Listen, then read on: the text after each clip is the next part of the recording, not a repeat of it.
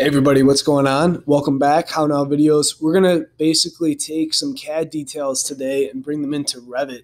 So what I have going on in my project is some elevations of some doors tied together with a door schedule and window schedule, and then with some elevations of windows.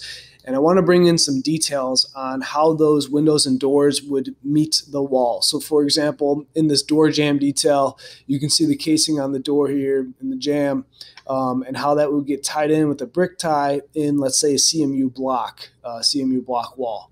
So I want to bring this AutoCAD file in. So what I've done is I've gone to ARCAT, and it's a free, no login, really nice resource to use. And what I did is I downloaded the DWG file from them, and I saved that to my desktop. So in Revit, what I'm going to do here is up in View, we're going to do a drafting view. So I'm going to go to drafting view, and we're going to name this. And a typical scale for a detail could be an inch equals a foot, 3/4 inch equals a foot, is maybe a little light, 1.5 inches equals a foot. Would also be pretty common. I'm going to up this one to 1.5 inches, and we're going to call this door head detail typical. And we're going to kind of bring in sort of a generic detail for this one, and then we're going to say OK. And so it basically just gives us a blank sheet of paper, and on this blank sheet of paper, we're going to go over to Insert, and then we're going to import CAD. And in import CAD, I'm going to search for where I had saved this. And so I have quite a few files here going on.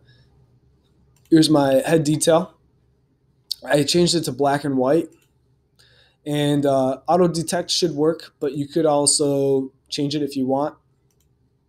Levels is fine. Current view only is important. Origin to origin is good. If it's a good CAD file, that should work out well. All this is fine. Top of footing doesn't really matter for this case. And we're going to say open. And so here I have the file. It comes in kind of as a block. And so you can see I got this from the Steel Door Institute. And I'm going to click on that and explode it.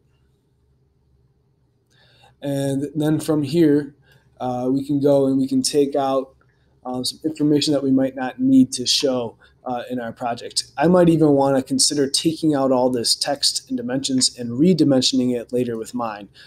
So I'll probably leave it for right now and then eventually go through and detail this out how I want it to be detailed.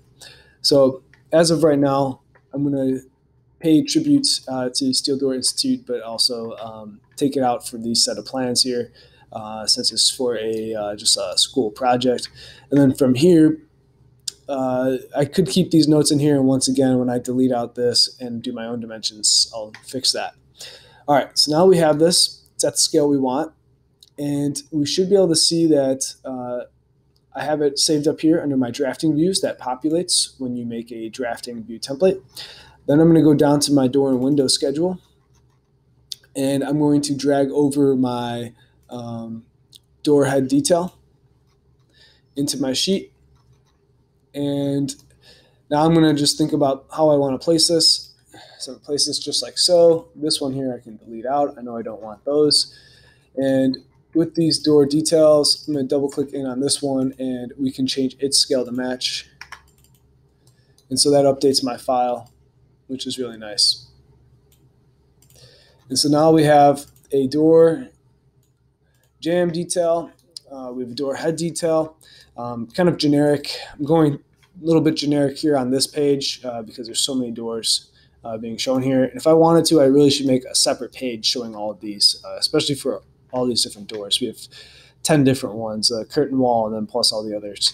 So I'm just going to go through and detail those out, throw in the windows and detail those out. Here in this window one, I was experimenting by bringing in a Revit file under section, but I'm going to end up doing everything with CAD here.